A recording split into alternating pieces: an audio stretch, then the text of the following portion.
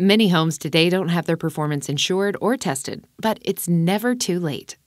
When you guys did your gut renovation on this home, did you already have performance in mind, or was that something that was brought to you as a concept? We didn't really talk about it. We were using a very good builder, and we just kind of trusted the subcontractors to do what they needed to do to make the house work. So how has the performance of this home been? We started having issues, major issues, a couple years after it was finished. We did spray foam insulation, and we saw that we were getting a lot of condensation on the windows and couldn't really explain why that was happening. We thought it was a window problem. So we ended up calling a HVAC company to come out and figure out what was happening. And they tested the house, and the house couldn't breathe. And so we were having condensation issues. They brought in outside air and encapsulated our crawl space. We stopped seeing condensation in the main living space, but we still had issues in an attic space. Sweating on the door from the attic into the house, and that room was just really very humid and hot, so it half fixed the issues. All right, Corbett, you ready? Ready. All right, we're gonna run some tests and figure out what's happening. Awesome. So, the crawl space. Now, looking around here, having heard that it's been encapsulated, the story is a little bit more complicated than a typical encapsulation would be. And part of it has to do with this insulation in the ceiling, which is spray foam. So the first thing to do is to cover up the dirt floor in here with a thick plastic vapor barrier, basically to stop the evaporation of the wet soil up into the house. That's a good thing. But they used more spray foam to glue this plastic to the columns and to the walls and things like that. It's not great at doing all things, and some of the marketing says it's a silver bullet that'll solve all your problems, and that just can't be true. There are no silver bullets in home performance.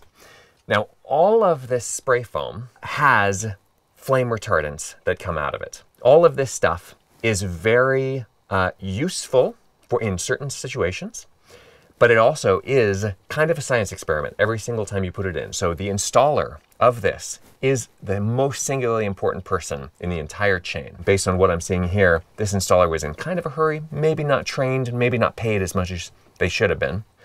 But the fact that this is insulated up here, and then also at the walls, means that the crawl space is not part of the house, and it's not part of outside. So what is it? It's possible that it's like our studio space is gonna be, and it's just its own separate little house. In which case, we don't know what is gonna happen in here, temperature-wise and humidity-wise. The company that did the encapsulation knew that, which is really good. We have a monitor system, and we also have a dehumidifier that you can see ducted right here into this space. Let's go upstairs and take a look at that side attic and what's going on up there. All right, so good news is that the insulation does not appear to be very confused. We have continuously insulated roof, not insulated at all on the floor, which is the right way to do it. You want either or. You don't want both, and you don't want neither. Now you can see the recessed can lighting behind me. That's good that that's exposed. That's what it would look like in your attic if you had all the insulation out. So you can see what a huge bunch of air leakage that could be.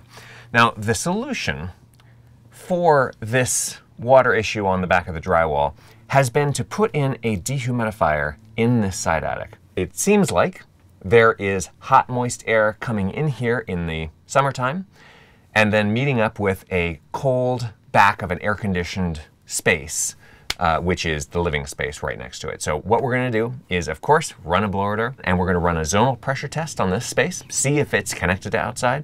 Then we'll come in and we'll try and pinpoint exactly where this leak is so that we can solve it once and for all. And this house is 4,300 square feet. The rule of thumb, if there is such a thing, for people who run blower door tests is you expect about 1 CFM per square foot. So 4,300 square foot house, about 4,300 CFM. And look at that, we're coming right in at about 4,300 CFM, which is a little concerning because this house is supposedly completely spray foamed. This is not the performance that the spray foam companies are trying to sell. And that's the thing, is that if you're gonna have your house spray foamed, and part of the reason that you're paying twice, 3 times, 4 times as much than for conventional insulation is because it's supposed to air seal as well, you always wanna prove it. Just because somebody says that it's going to do something doesn't mean that that's the case. Now, this door has been open while we do the test because, of course, it's supposed to be part of the house. But when we close it, you can see that, number one, I can feel a huge breeze here. We can pick that up with smoke. And I can see that it's blasting right into the room. Next big thing is zonal pressure test. Since this is an inside room, we want this top number to be 0. It is not 0. It's 9, which means that there's an 18% connection to outside in that room, even though it's supposedly all air sealed and it's inside the house. That's a big number. Now I have proven that there is air leakage inside that room. All I have to do is go inside and find it with an infrared camera and with my smoke.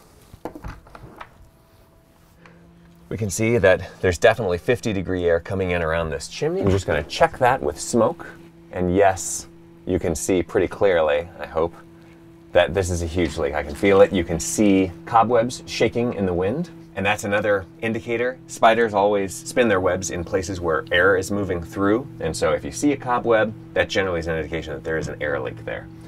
So this is actually a very fixable problem. They've completely left this unsealed, but this is not a fireplace flue. This is not a furnace flue. This is the vent for the kitchen. So it's not going to be super hot. In fact, by the time it gets up here, it's probably cooled down from whatever it was, even if they were firing all 6 burners down there. So this could be easily sealed with, if you wanted to be really safe, a fire-safe foam, if you wanted to match all the rest of the foam. But this can be sealed with simple fire caulk, and it would take care of this problem. This is definitely the most major leak that we found in this attic. But of course we would scan the whole thing just to find all of them. Since we've got the blower door, since we've got this equipment, we just go ahead and identify everything so that we can come back and fix it later. And this fix is literally gonna be half a day for one person.